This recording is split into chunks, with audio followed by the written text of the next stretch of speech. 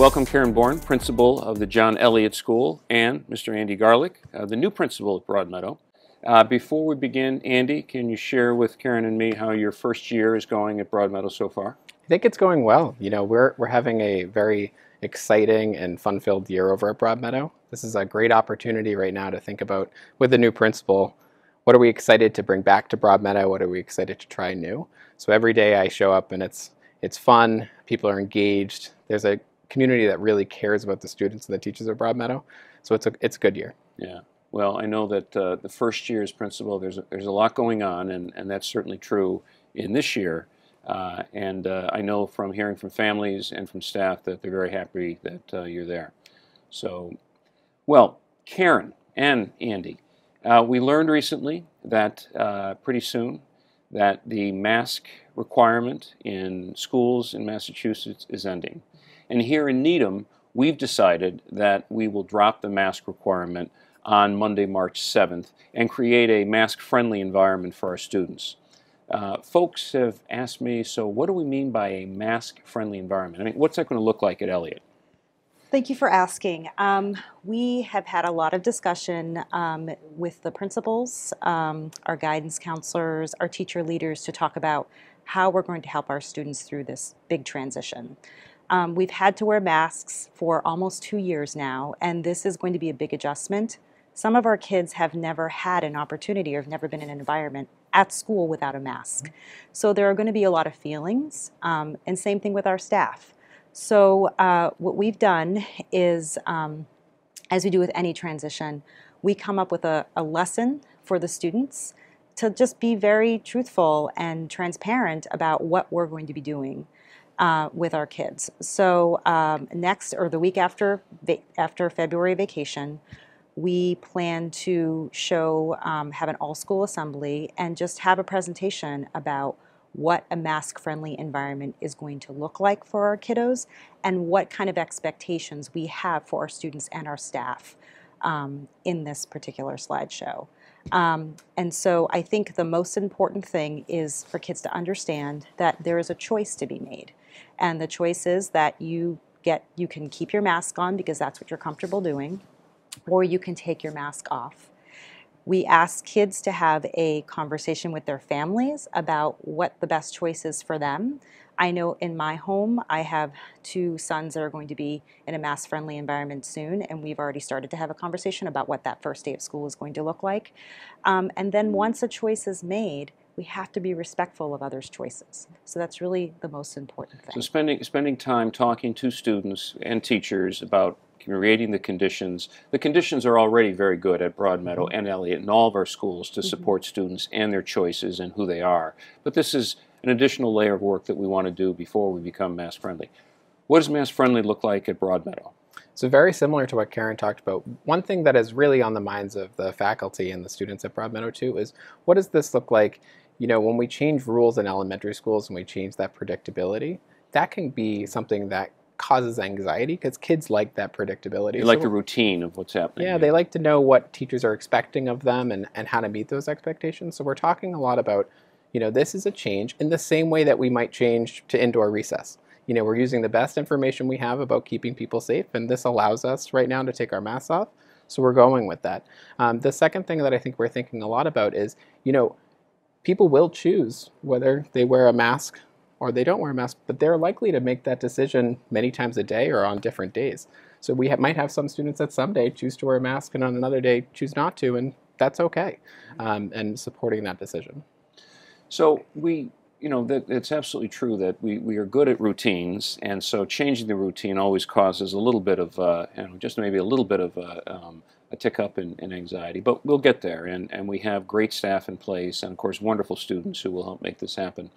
Talk about, as we move into this new learning environment of mask-friendly, we will still require masks in health offices when a student goes to see the nurse. We will still require masks on school transportation. Talk about lunchtime. in both at Elliott and Broadmeadow, you've optimized space between students as much as you possibly can, but now we're going to change up. What will happen at Elliott? So we were very, very fortunate that we had space to optimize in the first place. We know that that wasn't available everywhere. And so what we're going to do is we're going to be returning to our regular lunch tables the week after February vacation, and just get kids used to sitting, within a couple of feet of each other at lunch. So that's the first thing, and then about a week later we'll go into a mask-friendly environment. So that's going to be a good transition for us. We are in conversations with our guidance counselors to figure out what a seating chart is going to look like. So every child, just like they are right now, they're going to have a designated seat that we're going to be using. They need to stay there all for the rest of the year, so that we can keep track of where kids are sitting.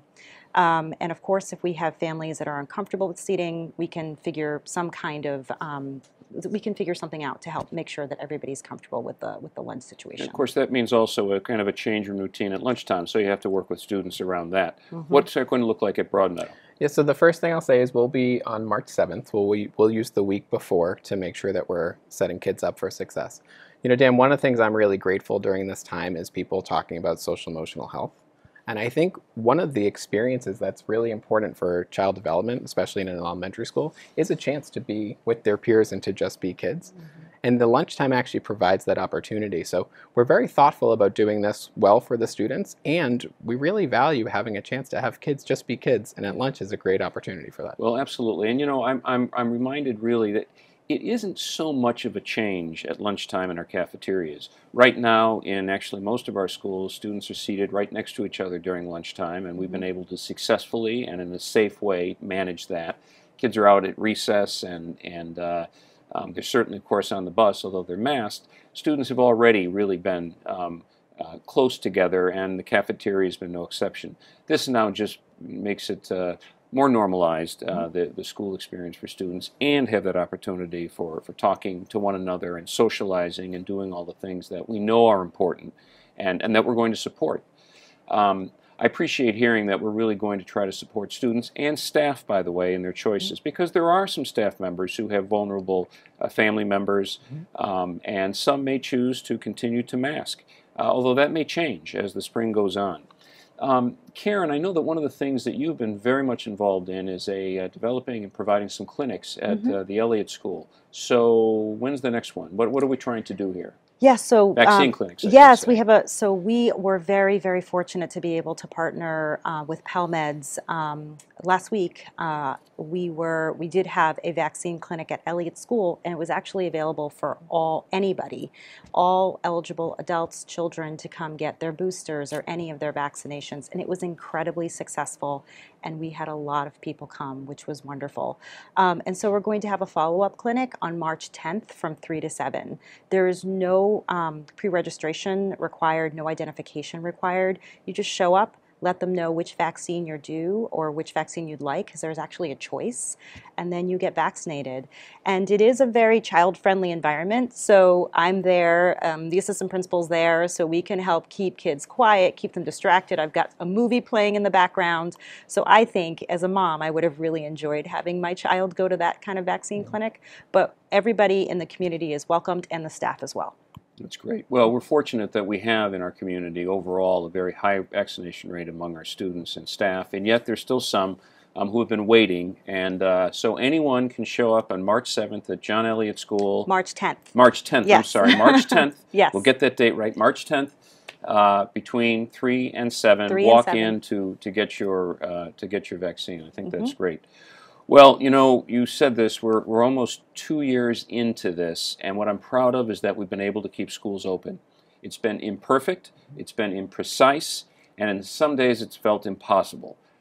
And we've kept schools open, in large part due to your leadership, to the hard work of our teachers, our nurses, who are all heroes now, really, and our families and our students, of course, who've really been patient with us and worked with us, and our students who obviously are just working so hard to learn. And now, as we move forward, we're creating the conditions for a learning environment that's mask-friendly, where we're going to honor personal choice and continue to move forward. All right, well, I look forward to hearing how it's going. Thank you, Karen Bourn. Thanks, Sandy Garlick. Certainly. Thank you so much.